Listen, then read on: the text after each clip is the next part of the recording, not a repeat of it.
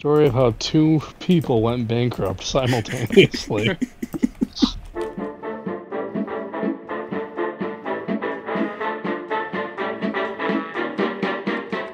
Hey, what is up y'all? Welcome back to the PokeNova server, and you're watching episode 11.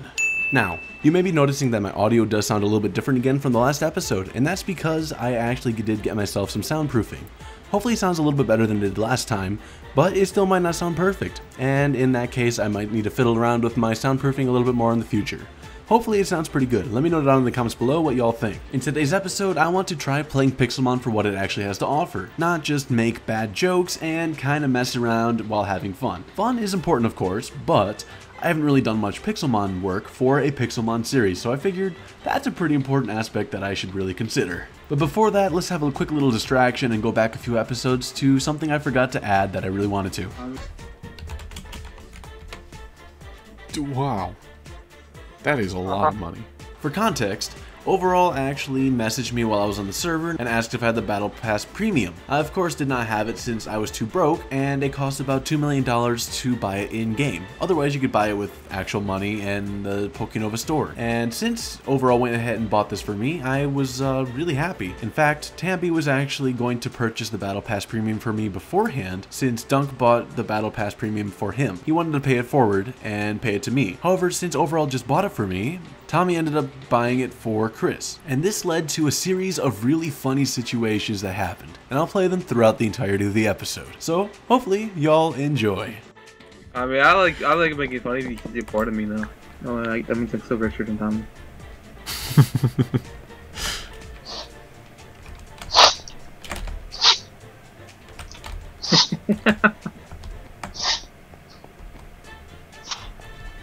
I'm crying in a hole.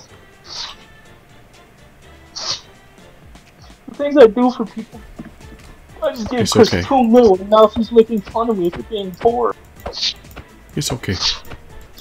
It's okay. Get it all out. Get it all out. I can give you a potato.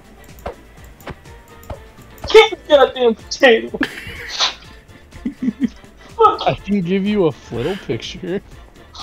It's just money. You'll get it back again. You have financially ruined Tommy. Oh, time to disconnect for the year. I feel like you.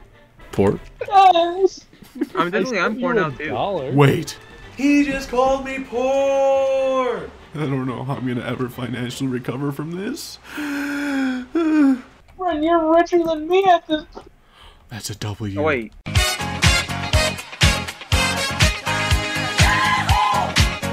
Okay, so before we completely lose traction of the entire episode, let's cut the story for right now and come back to it later. So let's go do some Pixelmon stuff. So the first thing we're going to do is something specific to this server, which is a bingo card. Let's go ahead and try catching these Pokemon to get some big prizes. Hopefully I can get lucky and catch any of these Pokemon. Oh, I am terribly unlucky. So the goal of bingo is to catch all of the Pokemon on this list. And when you catch all of them, especially in a row or a column, you get a reward. And when you catch every single Pokemon on your bingo list, you get yourself a random shiny. And this could be a legendary as well. One flaw with my plan of trying to complete this bingo card was the fact that there was a ton of Pokemon on here that were considered ultra rare in Pixelmon. And because of that, I ended up not being able to find all of these Pokemon within the time limit I was given, which was 24 hours. And in the end, I decided to give up and just start working on my Orb of Static Souls, which is for Zapdos. And to do this, I just needed to defeat a ton of Pokemon. So basically, I caused a mass extinction in the process. W. Well, maybe not a W, but you know, I won in the end. But anyways, now we got ourselves a Static Soul. Wow, that is huge. Look at the size of this thing. Oh my goodness. Oh, it's bigger than my head. But anyways, now that we have this, we can go ahead to /warp altars, and we can go find the Zapdos altar and summon it to catch it ourselves. Now that we found the altar, we just go ahead and right click it with the orb, and there we go, we have the legendary Zapdos spawned on us. Now we just gotta go ahead and catch it, and I'm too lazy right now to catch it with anything else, so let's just go ahead and use a Master Ball. I'll have to farm these later on in the future, but that's fine. That's a problem for future me, and future me continues to hate current me for several different reasons. Anyways, the Master Ball should be done. Yes, let's go. We have caught ourselves the legendary Zapdos. Let's go. Anyways, back to your regularly scheduled video. I didn't even hear a single thank you or anything. Just dip. I don't know how I can pay this one forward, I'm not gonna lie. I can think of a few things. I don't think it's You got a gonna camera, don't you? I do. Huh? Next up on my list of things to do for Pixelmon is a battle with Chris. Because Chris is still new to Pokemon as a whole, Chris wanted to try out some team building and try it against my team. I made the mistake of bringing along my Mudskip, which is, you know, level 7 and unevolved and completely unbuilt, so let's see how this battle turns out. Unexpectedly, Mudkip ended up doing better damage than I thought it would. However, it still would end up dying because it's a Mudkip. What can it do against a full-blown Mega Charizard Y with fully kitted out stuff? Yeah, that's fine, it's fine. I still have the rest of my team. Let's see how the rest of this goes. One of my staples of my teams tends to be Gyarados because it's just so flexible and it's so powerful. So I pulled that out, destroyed the Charizard because it's super effective against fire. Now, Chris pulled out Venusaur, and Venusaur is super effective against my Gyarados. So hopefully, my bounce works and destroys it in one hit. And of course it did, because bounce is such an OP move. Now you may be wondering, why did you use the Z move for the bounce?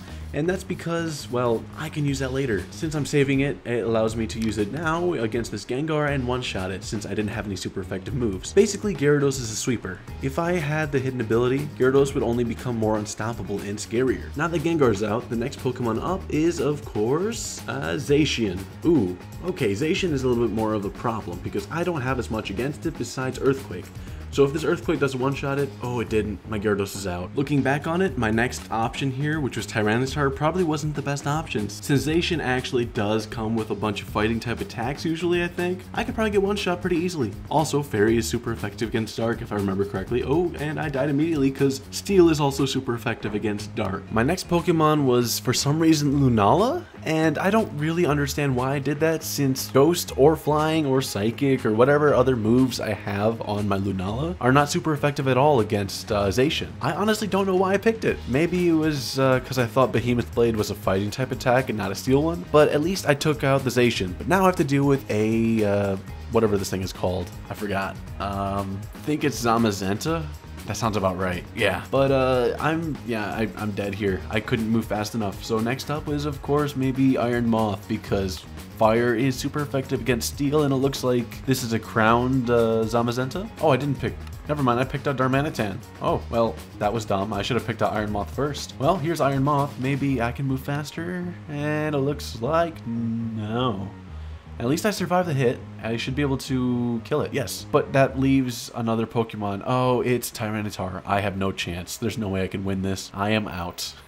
GG, Chris. This was a pretty good fight. I thought it was an enjoyable battle. Fine, I'll give you $10. Slowly making my money back. Slowly but surely.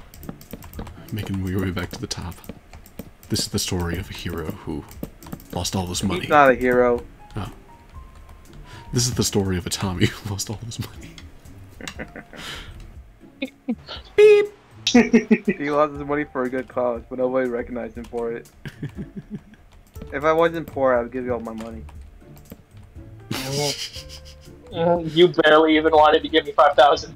Okay, so we're nearing the end of the episode, but I want to continue doing my Pixelmon stuff. So let's go ahead and get started with some breeding. This is the first time I've ever bred anything on this server, or on Pixelmon in general.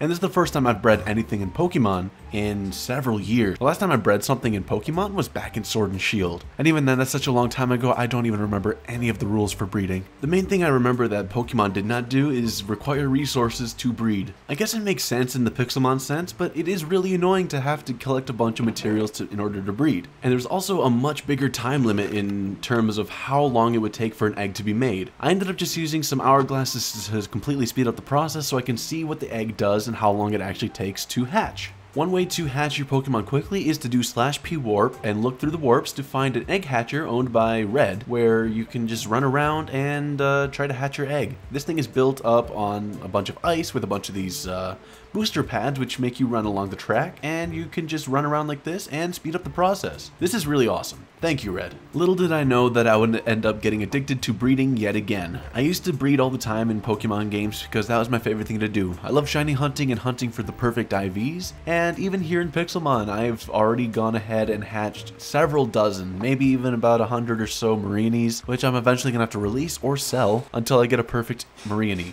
And even then, I still have to go ahead and find myself a hidden ability Marini so I can get myself my perfect Toxapex. This might take a while. Next up on my list of fun things to do is a new minigame called Pictionary, which is here on the PokeNova server. I can't wait to do this. This is one of my favorite games to play in real life as well. I love playing guessing games, even though I'm really bad at guessing. Because for some reason, when it comes time for me to guess something, everything goes blank. I can't remember what exists. For example, here I just could not come up with a single answer. If you want to play along, go ahead and leave some comments down below trying to guess as well. Let's see. So I put down a few different answers myself. For example, I put in Eevee, I put in an Applin because it does look like it has those little leaves on top, but then it does a little curve like this, and I'm like, oh, what is this? Maybe it's a Pichu, right? Let's try Pichu, because maybe that's the answer. Turns out that was also wrong, and eventually someone actually did get the answer right. Good job, Anubis. It looks like Barry got it here, but Anubis actually said it just beforehand. So we played 3 more rounds of this, and I'm going to speed it up because I don't think y'all want to sit here and sit through 3 to 5 minutes of just building like this and some guessing. So try to leave some comments down below if you can guess it before someone else guesses it. So the previous answer was Spectrier. And this one right here is about to be one, and it is actually Nacli. This last one is, let's see how long this one takes. This one might take a little bit because it was a little bit more of a difficult guess. I thought it was something else, but I don't know. The answer does make sense in the end. I would have guessed Lunala here, I think, but I was completely wrong, I think. Red says that this was horrendous, but all things considered, I think this looks pretty good for what it is. Purple Charizard. It is actually Hoopa. Yes, it's Confined Hoopa. Because, yeah, I don't really know what that is myself, but I think it looks pretty good. I don't really care about money. Sure, that's what you're literally complaining about being poor. As you were making fun of me for being poor. Not really. Yeah. I just refused to give you 5,000, and you went on this whole thing. You literally said I love making fun of you. No, I didn't. Did Chris not say I love making fun of you because you're poorer than me, Red? I mean, I like making fun of you because you're poor than me now. Keep that in the video so they know Chris really did make fun of me.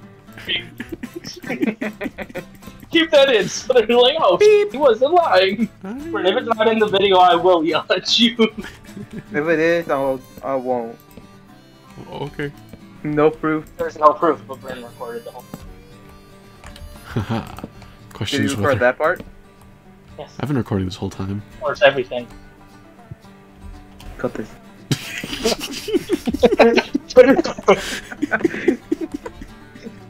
Anyways, thank you all for watching. I really hope you enjoyed today's episode. I really enjoyed this little interaction here because it was one of my favorite things that's happened on the server so far. It's just, I don't know. I should have had it in a couple of episodes ago, but I just completely forgot about it. I blanked. I fumbled the ball so hard. So hopefully y'all forgive me and enjoy this episode. So anyways, thank you all for watching, and of course, have a good one, y'all.